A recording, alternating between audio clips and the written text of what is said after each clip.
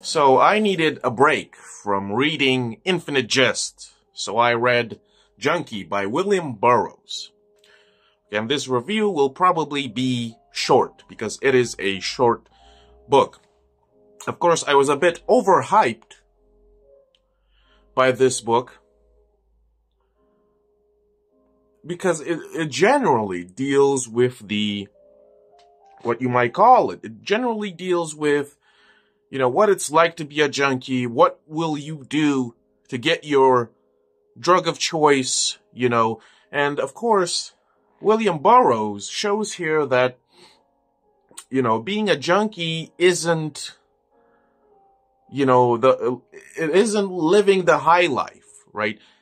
Even when the characters in this book, they get their drug of choice, they still, they don't,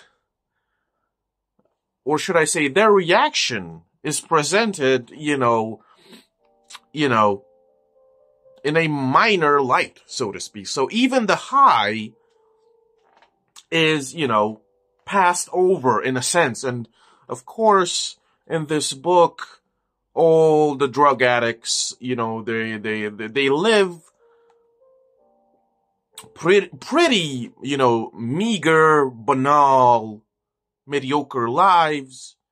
They will do anything, and they will break any law, to get enough money to buy their drug of choice. And basically, they're petty criminals, right? So this is what astonished me about this book, is that even when the characters get their high, it isn't written in a way, the author didn't write the high in this, over glorified manner. This doesn't happen in this book, which is astonishing to me, right? This isn't, glorifying, drugs and addiction. Although, of course, the author in this book, of course, is, well, let's call it an advocate of drugs, right? And I have absolutely no problem with drugs or any kind of addiction, right? If there were peddlers outside my window on a corner, let me tell you, I'd be buying everything. Okay, I'd be buying everything. But unfortunately, in this place where I live, we don't have peddlers, right? So anyway, what else? Here's what really bothered me about this book. In the beginning, the narrator says, his family is pretty well off, fortunate. His father owns a lumber company, and our narrator, he receives like $150, from a trust fund, right? And this guy has $150 during the,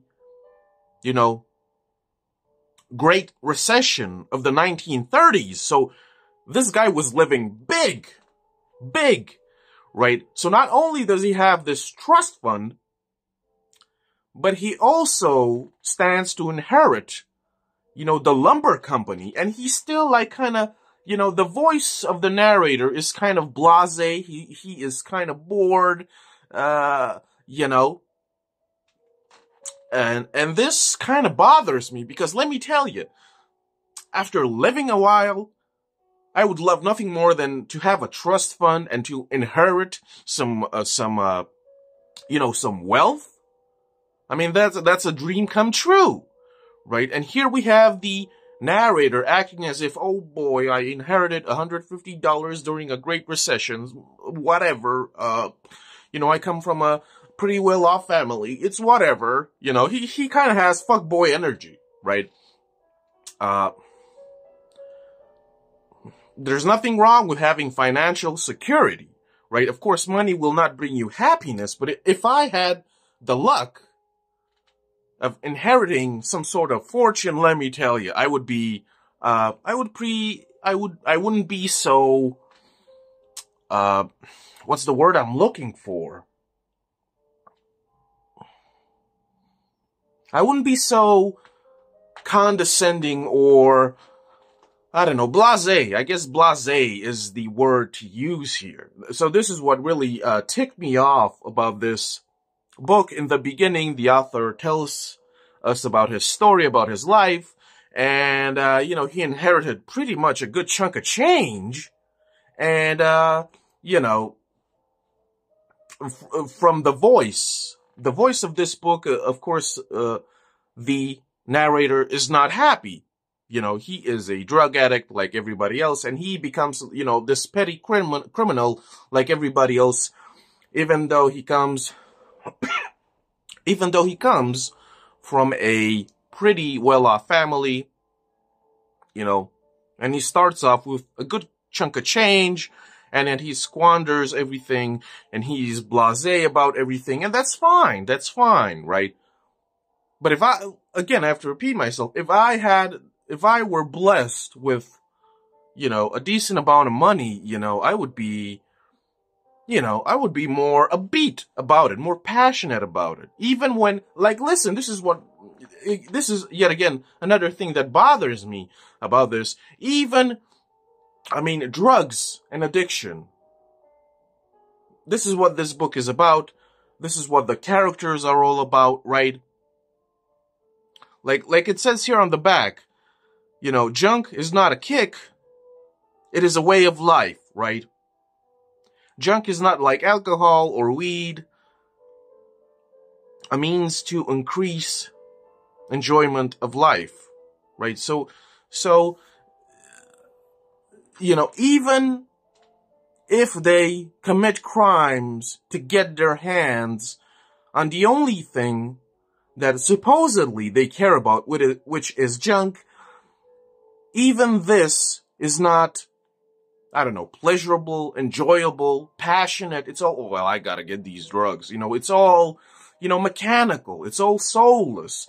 You know, even though it says here, you know, junk is a way of life. I mean, these people are just, well, I gotta get my fix and that's it. That's it. There's no passion in it. Even the high, it's, you know, it's passed over. They don't have this excitement, this exhilaration. They're not enthusiastic about getting their next dose. I don't know, right?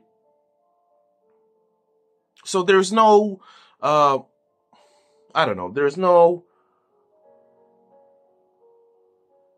satisfaction whatsoever. It's about getting your next dose to, you know, to endure existence, and then you can't wait to get your next dose to tolerate existence yet again. So there is no joy whatsoever. Apparently it's a way of life, but I don't know, it's barely, you know, scratching the surface, right? Even drugs are, you know, the way that it is written, it seems like even drugs are a drag, a chore, or, you know, there's no passion whatsoever. And it's peculiar to me. Like, in my case, I'm very, passionate about my alcoholism and about my, you know, constant smoking. You know, I'm very passionate about it. I'm enthusiastic about it. It's great. And as well with my nihilism. It's great. I think it is one of the greatest things ever, you know. But anyway, this text is written in such a way that it is accessible to everyone. You know, there's no fluff. There are no accessories. Of course, the story itself, it is kind of whatever. The characters are, wow, absolutely whatever. It will not leave an impression on you. It is a decent read. You'll finish it. You can probably finish this book in a day or two. No problem, right? But it will not stick with you. It will not leave an impression on you, and it will certainly not haunt you. The best books out there will haunt you forever, even when you are awake, right? So that's pretty much it, you know. I needed a break from infinite jest, and this was all right. So, if you want to support your boy, I got a few books on Amazon The link will be down below. Thanks for watching. See ya.